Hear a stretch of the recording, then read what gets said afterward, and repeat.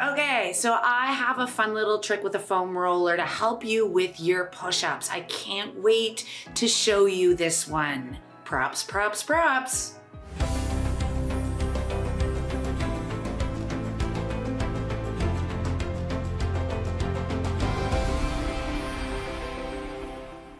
Back to that push-up variation, and something that I really want to empower you with is the foam roller can really help you get that push-up. So grab a foam roller, okay, and I'm going to show you how to use this to assist you with your push-ups.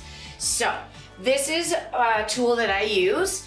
We're going to use the foam roller to help us roll into our push-up. We're going to get it in above the knee, okay, into that thigh. So we're going to go into that position,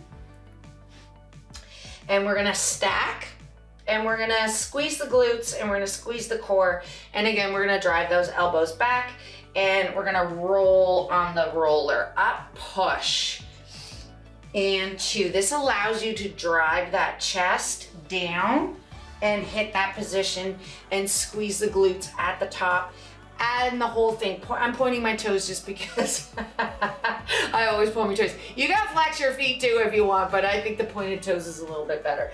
And down and up and push, good. And again, down. And you will love this. It really helps to get the momentum for your push-ups. It's a great prop to use, and it is just kind of fun. Go try it. Hey, you amazing humans. I just wanted to let you know that I run online classes every week and personal training sessions online as well.